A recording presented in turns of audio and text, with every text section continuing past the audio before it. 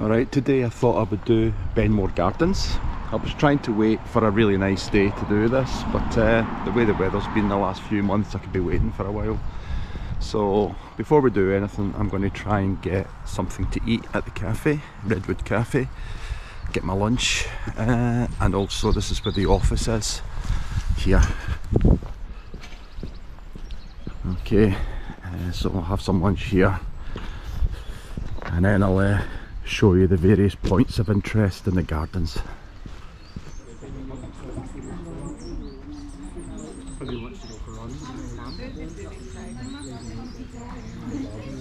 He's not started yet, but his first lift was on his birthday actually.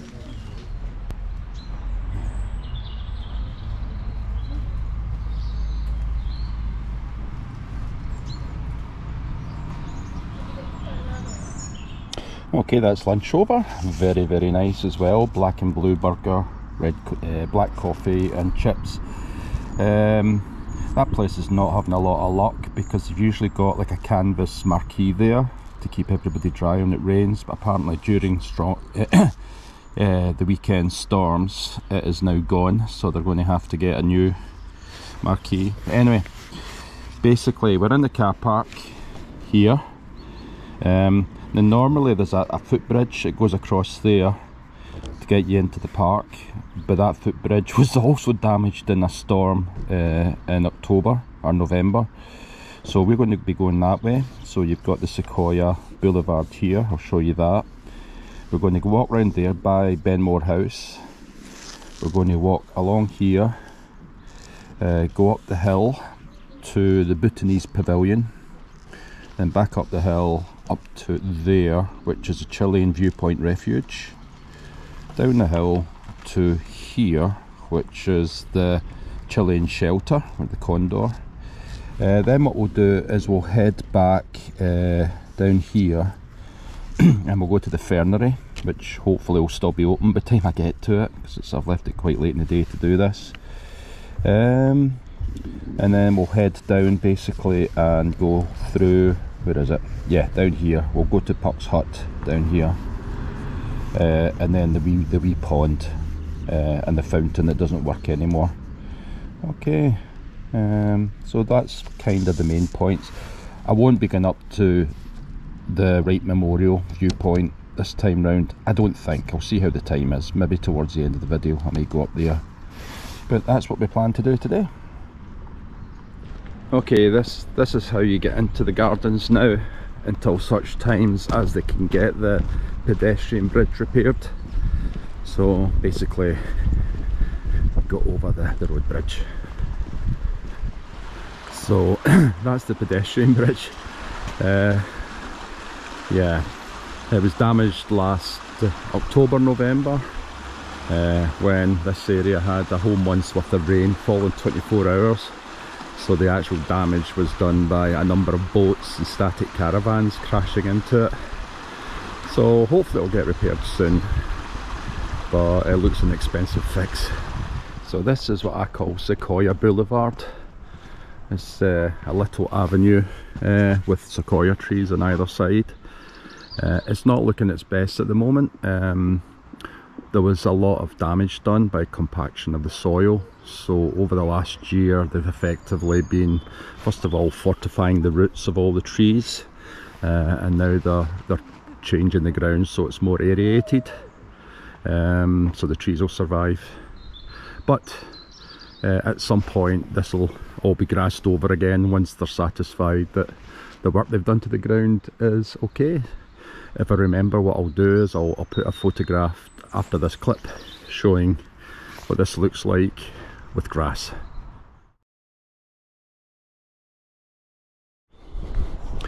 I thought today would be quite a safe day to make this blog, thinking the school holidays were over, so the gardens would be nice and quiet. But I don't know if that's the case. A lot of families here are very busy, and it always kind of puts me off a little bit doing a monologue when there's lots of people about the place, but we'll see what we can do. It's lovely to see, after coming here almost every week during the winter, It's really nice to see all the greens starting to come out. Maybe I should have made this blog in about a month's time. It would be a lot more colourful. But the colours just starting to come out and you'll have to just use your imagination. But this is rhododendron season, I'm told. So at least, if you can see there, at least you're getting lots of colour from the rhododendrons. So if I did this vlog later on, there'd be less of that, but more green. So this is Benmore House. I believe there've been a couple of houses here in various states over the years, I believe. I think it was a guy called John Lamont actually built the current incarnation, but probably one of the most famous owners of it was James Duncan. James was the guy that effectively developed Puck's Glen as well. So then after that it was an American guy bought it, and I think he's the one that planted all the Sequoia trees in Benmore Gardens. But yeah, it's now used as a outdoor recreational centre for kids. So hence all the minibuses there. So usually there's lots of groups of kids out doing interesting stuff like visit the buildings and walking in the streams and stuff like this. But yeah, Benmore House. Just after Benmore House, we're going to go left here and carry on this path for a fair wee bit. And this is the quiet zone of the park. There's a couple of wee tracks just go through here where, you know, people can come here for a bit of contemplation. As you can see, it's sealed off there because, again, after the storms at the weekend, Storm Kathleen I think it was, I don't know, there was two storms one after another, but I think it was Storm Kathleen. So basically there's some branches hung up there, so they're very, very good from a safety point of view in this park. You know, after a storm they'll go out and they'll close off any tracks that need a bit of work. So there's no chance of you getting a big branch landing on your head. Okay, back to the main track. Just off to the left of the track, there's a wee diversion that will take you to these golden gates. I won't rattle on about the history of them, but you could probably do a wee pause and read that for yourself. This bit of the track actually runs alongside the road. That's the River Massan River Massan, and it runs alongside this track here, which takes you up to Glen Massan. Some beautiful big waterfalls further up the river. Again, I've photographed them many times, but lovely big cascades, especially when the water level is high. But anywho, onwards. And this is when you'll get your first glimpse of the Fernery up there. So the first building that we're going to visit is the Bhutanese Pavillion. Don't know if you can see it, but just up there through the trees, that's where it is. There are two ways to get to it. It's probably the hardest to find of the three buildings, because there's no through track as such. There's a track up which is marked by this pillar here, and there's a track out or track down which is up the top track, but it's also marked by a pillar like that.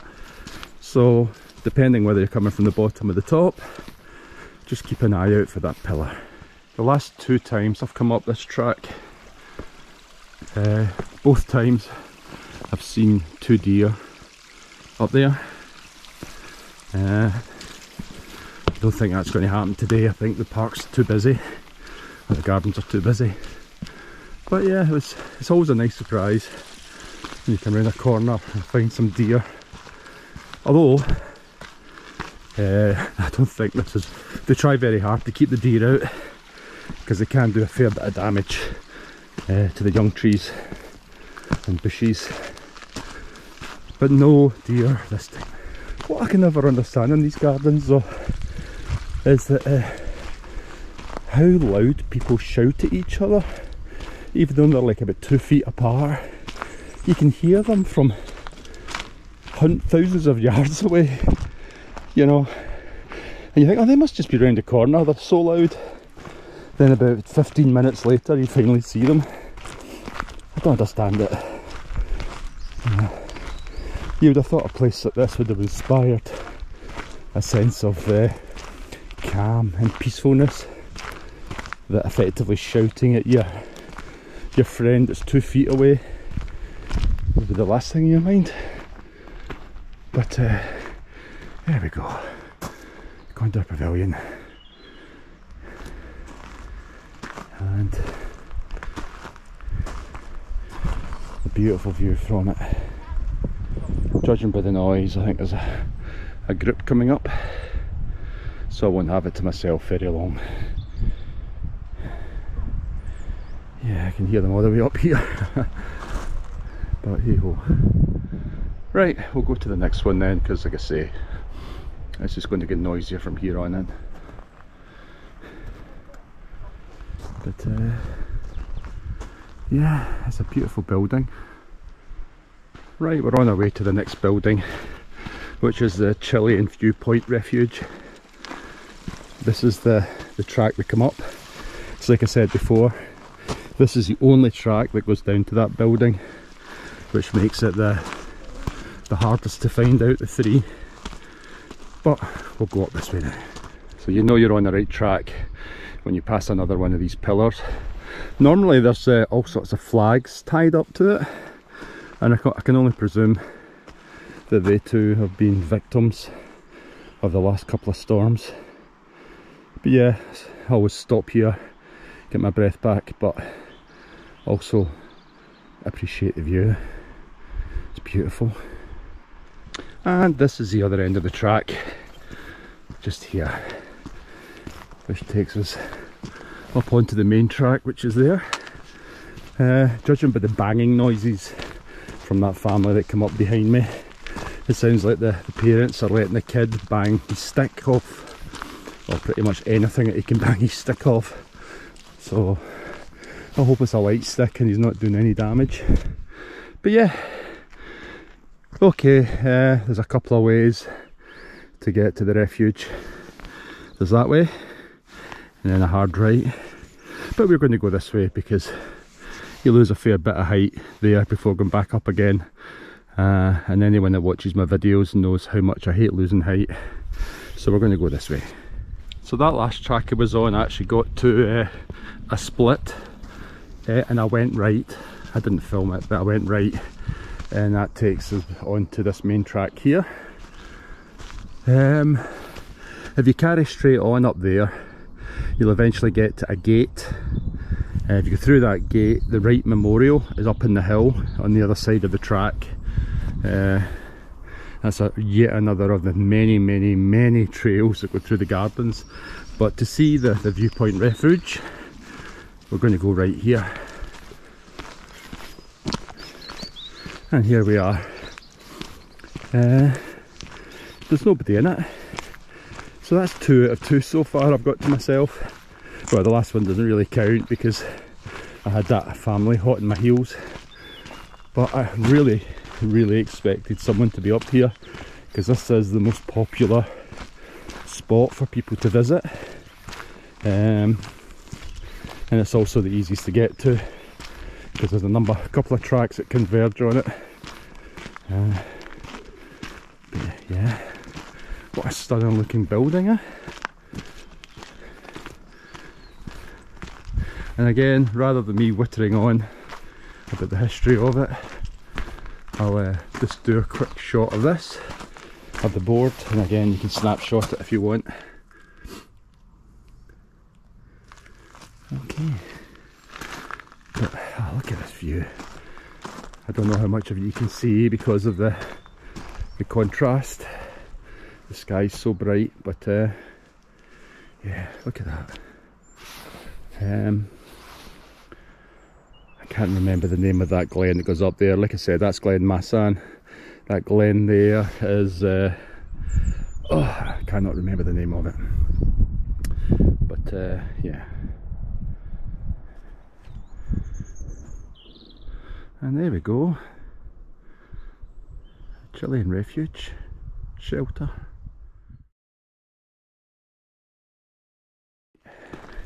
To go to the next one, the third of our points of interest in the gardens, Benmore Gardens. You take this track down here and you can see the steepness of it, and this is why I didn't want to come up this way. Lose all the height to then basically have to come up here. But I'll show you the next couple of turn-offs. The third building we're going to, when you come to the main track, we're going to go right, and it's called basically the Chilean shelter, also known as the Condor. Oops, excuse me, just dropped my glasses. Yeah, you'll see why it's called the Condor when we get there. And I've just remembered the name of that glen as well. Well, I think it's the name of the glen. The river that runs through it is the Karasik, or Karasik, I'm not sure how to pronounce it, but the Karasik River. So I presume it's the Karasik Glen. Okay, comes to a dead end eventually, but if you go over the top of the hill, it'll take you down to Loch Tarson, I believe, on the other side of the hill. But we've gone down this way. Right, there are three ways of getting to this last building, the Condor. I'm going to take the easiest one, which is the first one. Further down the track there's another entrance, and effectively that is like a horseshoe eventually joining up with this. But in the middle of that track there's an exit from the track that goes down the hill and then back down to ground level, down to beside the road at Glen Massan. Okay, so effectively there's three ways of getting to this building. Normally once I've visited the building I would then go down the hill down to lower levels, but because I want to show you the Fernery, I'm going to take a hit and come up the track that's up there and then back up this hill. And that's your first view of it, just through the trees there. And again, beautiful view over the glens. And that's the Bhutanese Pavillion, the first building that we went to. I always get confused because I find the names of the three buildings are similar enough. I always get confused between the three, but that's certainly the first building we went to, way over there. So that's the track that takes you downhill, and then back to the main road down the bottom, but we want to go right.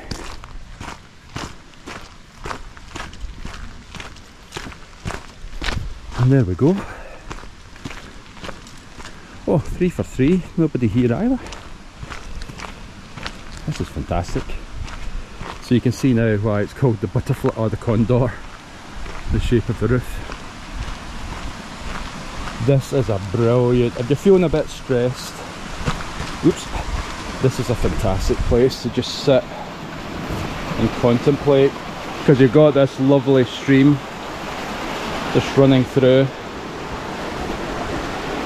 Underneath what I think that's bamboo. To be honest, I think that stream's pretty moderate, considering how much rain we've had over the last week. But that's one thing about these hills, they usually drain really quickly. But yeah, get yourself down here, have a wee seat, and just think of nothing for 10 minutes, and I guarantee you'll come away a little bit more relaxed. Okay, I think I've got enough time to catch the Fernery before it closes, I think. So to do that, unfortunately we're not going to go down the easy way, which is down the hill. We're going to have to go back up here again, gain some height again. But again, it's worth it just for the views though, isn't it? You know, it's worth saying, massive shout out to the people that maintain these grounds. After last October, November storms, there was so much damage done to the area, and there still is. it's going to be years before all the damage is repaired. But the lads and lassies that work this place, I mean, I was here shortly after the storm and I saw how much damage was done to the tracks, but within virtually, it felt like no time at all, they were in there repairing, building the tracks up again, putting in new drainage pipes and culverts. And now, to be honest, you would just never know there'd been any damage done. It's amazing how much work they get done in such a short period of time. So well done. I definitely appreciate it, I'm sure others do as well. So that's the track we come down from the Refuge building. Actually, I took you all the way down there to take you to the Condor, but this track here, almost directly opposite, that track there will also take you down to the Condor as well. But, never mind. It's all exercise, isn't it, at the end of the day? So again, if you're into your having a wee 10-minute sit to relax, can you think of a better place than that? Just sit there, look at that view. That's west, so if you're here come sundown, sometimes you get some beautiful colours over the top of the hill. The other good thing about this is the highest point left in my walk. Obviously that's the highest point we went to, but it's all downhill from here in a good way. But yeah, that's another wee place. Come here, have yourself a seat and look at the view you'd get. Look at that view.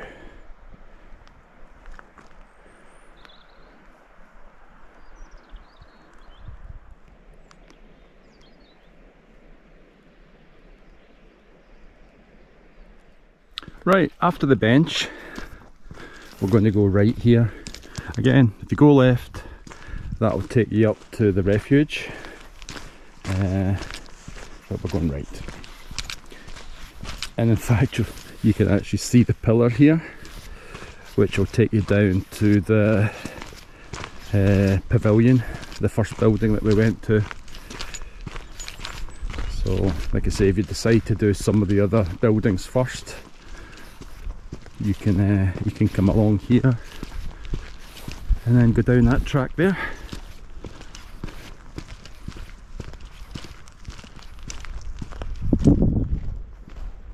So to get to the Fernery, you want to take this track here. I mean, you can see there it's clearly marked on the signs as well. There's loads of these little signs all over. Some of them are just small ones like that. Others are full-on maps of the gardens with the usual "you are here" wee pointy sticker on it.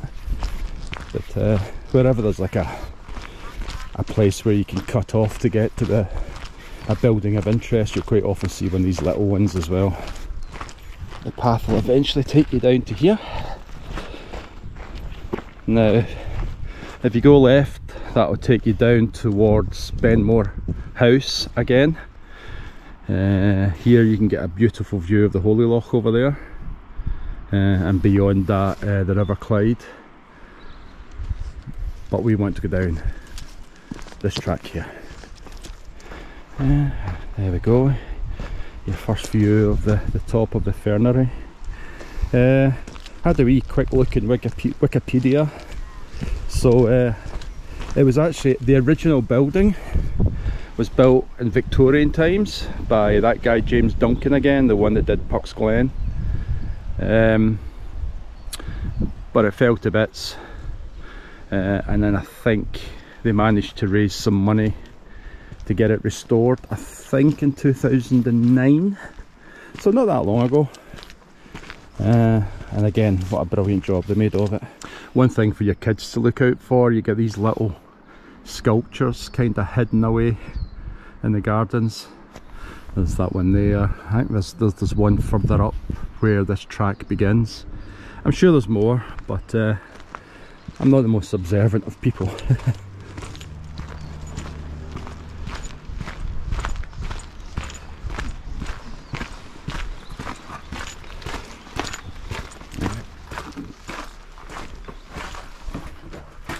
And here we go, inside Puxman. No monologue on the outside, too many people.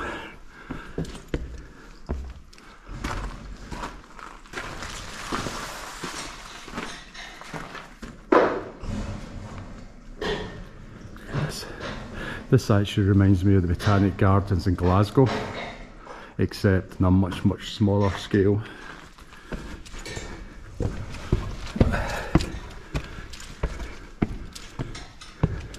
Alright mate,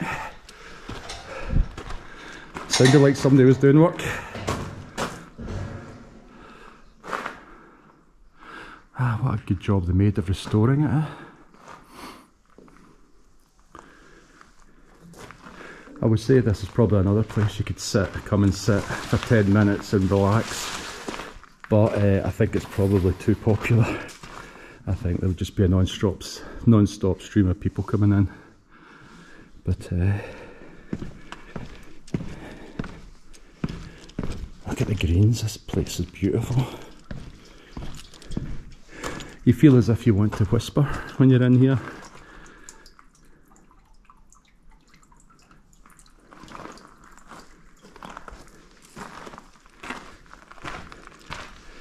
Right, down the last set of stairs and then out. And we'll wander down to Puck's hut next, I think.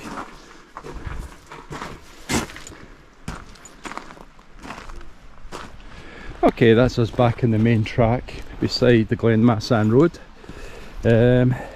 Yeah, I think it must be 4 o'clock with the Fernery shots, because I think that guy was locking up the back gate. I thought it was 4:30, maybe it's 4. But I'm glad we managed to get in there before it shut. To be honest, most of the times I come walking in these gardens, it's shut by the time I get there because I'm such a late starter. Right, so we're going to be heading back. We'll go back Benmore House again, and we'll go to Puck's hut.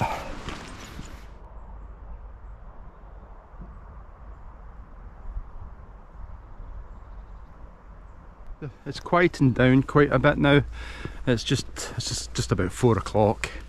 I think if you just want to come here and it's nice and quiet and you want the peace and quiet and to relax, I think this is about the time. Either come during the winter or around about 4 o'clock. Any of the bus tours are usually gone by then. Everybody heads home for their dinner. So 4 o'clock is a good quiet time to come. It's just so beautiful here.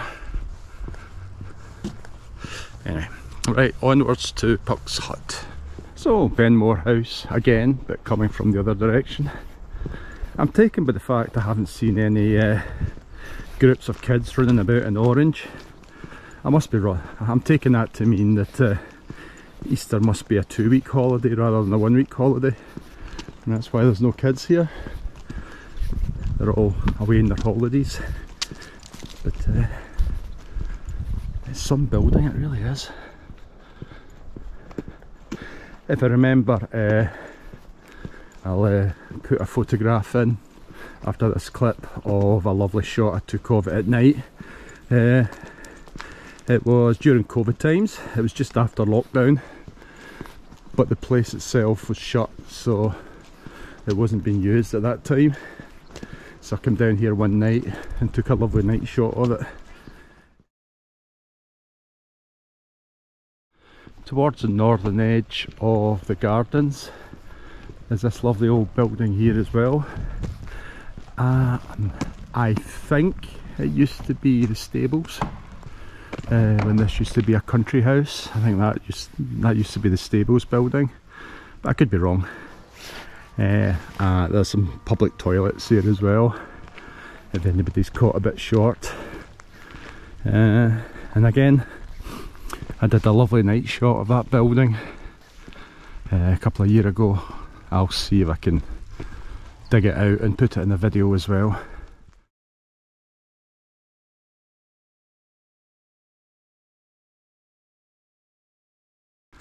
But I don't know if it's still going, but On the left there used to be a gallery. I don't think it's been open for a while, but the sign's still up. But whenever I've passed, the gate's always been closed. So maybe somebody can put a comment in the video and say what the score is, but if that gallery is ever going to reopen.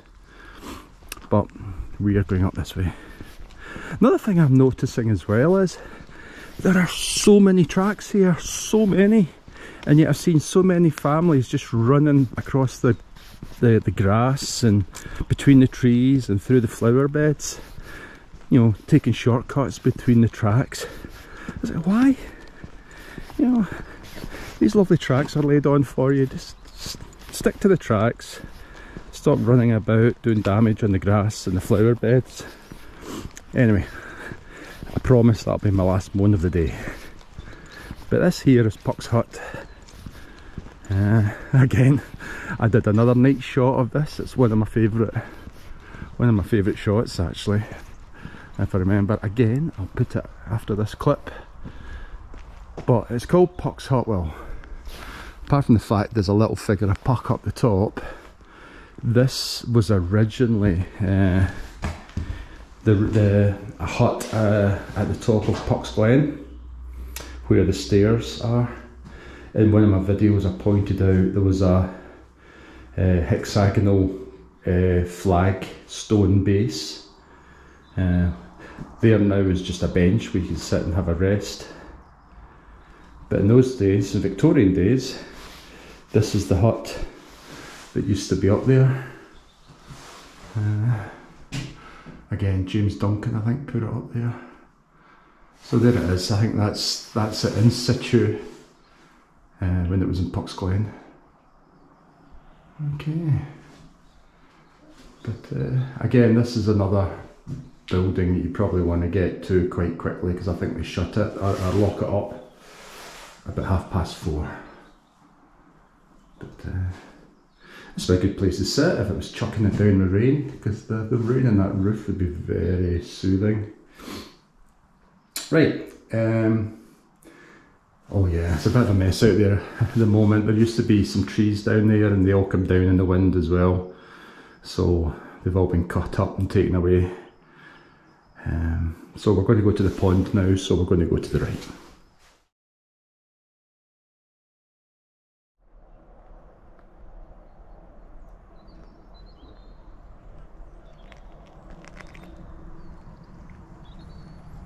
And here is the pond. Okay, beautiful wee red bridge that I photographed before. Come about autumn, that over there is just a riot of colour. It is loads of different types of trees, all different colours in the autumn. It is really stunningly beautiful. So you can go round the pond round here, and you can see the wee statue here. This used to be a fountain, but I don't know if it's a coincidence, but it stopped being a fountain around about lockdown, and it's never been back on since.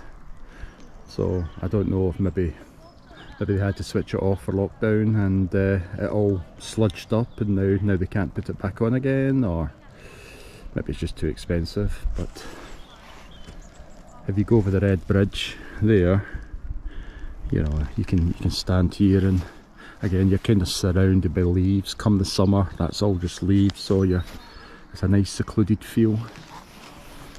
But,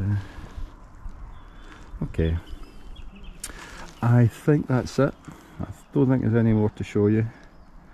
Thank you very much for watching the video, and I'll see you all in the next one.